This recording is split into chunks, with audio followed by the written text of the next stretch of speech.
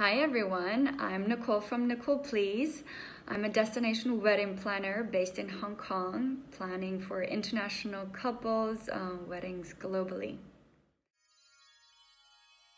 Lots of couples are getting engaged during this pandemic and they have plenty of time to do all the preparation for the wedding. So what are the first 5 things they should focus on? So first of all, make your guest list and choose your bridal party.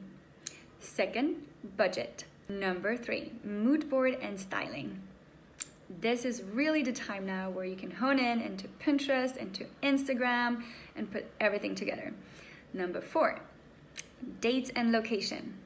Check for public holidays, check for weather, check for low season versus high season, because that will always have an impact on your overall budget. And number 5, choose your 3 most important vendors, the ones that you can't live without. So start communicating with them. And yes, even if you don't have the dates already, just make sure that you share with them that you love their work and you would love to work with them.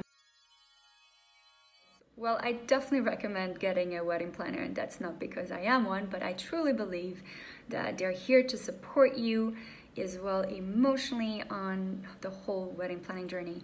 They can help you anticipate, especially all the things that you as a couple wouldn't know because of all the experiences we have throughout planning all these weddings, as well as a mediator, because sometimes it's just really difficult to take some decisions.